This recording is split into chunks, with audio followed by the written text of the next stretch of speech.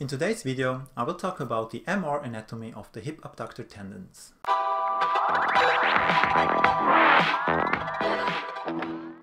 To understand the hip abductor tendon insertions, you have to understand the different facets that we have here on the greater trochanter. And first of all, we have here the anterior facet, which is this flattened surface here. And if you move the hip in this direction, you can see that we have another surface or plane here, and then there is the third here on the back. So basically there are 3 or 4 different facets depending on how you divide them.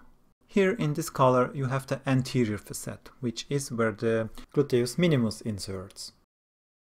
Now if we have a lateral view, again you can see here the anterior facet, and then we have here the lateral facet in the darker green, and up here is the superoposterior facet, and in red we have the posterior facet. Here is posterior view, and again we have the posterior facet, the superoposterior facet, and part of the lateral facet.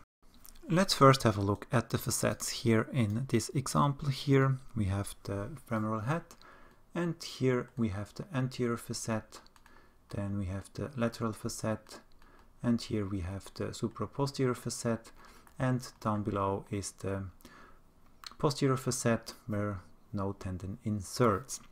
This is now a very good time to make sure to subscribe to my channel if you haven't already, and also make sure you hit this little bell button there, because then you get an email every time I upload a new video. And this is very helpful because I plan to do videos about hip abductor tendon pathology that you don't want to miss. So if you get the email, you won't miss any episode. So do that right now. And because repetition is the best way to learn stuff, here again the anterior facet, and now in yellow you can see how the tendon actually inserts. So it does not insert onto the whole surface here, but just here on this lateral portion. And if you look this on an MR scan, it looks something like this on a coronal view.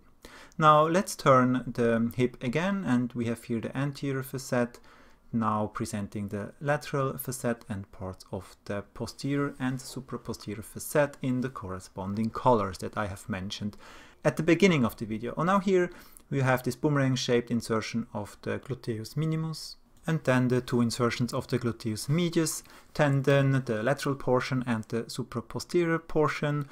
The superoposterior portion is inserting onto the superoposterior facet, while the other one is inserting onto the lateral facet. Very easy to remember, and here the diagram again with all the different tendons, and this is how it looks on MRI. These little ears here resemble a Batman. Because I'm Batman, so enjoy it. Batman out. If we rotate it now so we can see the posterior view of the greater trochanter, we can see the posterior facet in red, the superoposterior facet in brighter green, and in dark green parts of the lateral facet. This is the insertion of the gluteus medius tendons, both here, and nothing inserts onto the posterior facet actually.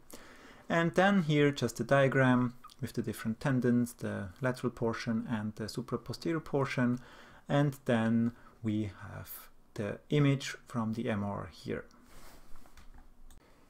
I haven't talked about the bald spot yet, and we will see that later if I show you the MR images, but actually there is a spot on the greater trochanter on the lateral facet where nothing inserts, and this is key to understand that you don't have to deal with some kind of a partial tear of the lateral tendon of the gluteus medius.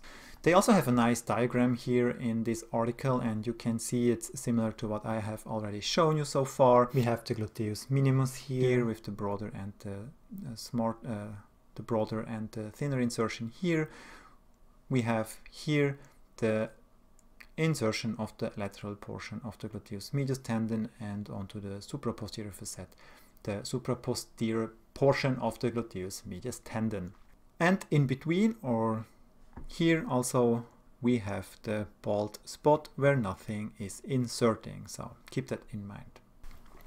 Now let's start with the gluteus minimus tendon. Here we have the muscle belly, and if you follow it down, then you will see that the tendon is forming here, and we can see the tendon here inserting onto the anterior facet here with a little broader insertion down here, and as we go up it's a little bit less broad, this boomerang shape that I have shown you initially. So this is the gluteus minimus tendon. You can also see it on coronal images here. We have the muscle here coming down. This is the tendon increasing in thickness, and then here inserting onto the anterior facet. Another very good way to see the tendon is the sagittal view here, and we can see here the muscle belly, and then it's coming all together here into the tendon, and it's inserting here onto the anterior facet here of the greater trochanter, and we can already see the gluteus medius tendon, superoposterior portion here, and if we go even further laterally, then we start to see the lateral gluteal tendon, or the lateral portion of the gluteus medius tendon.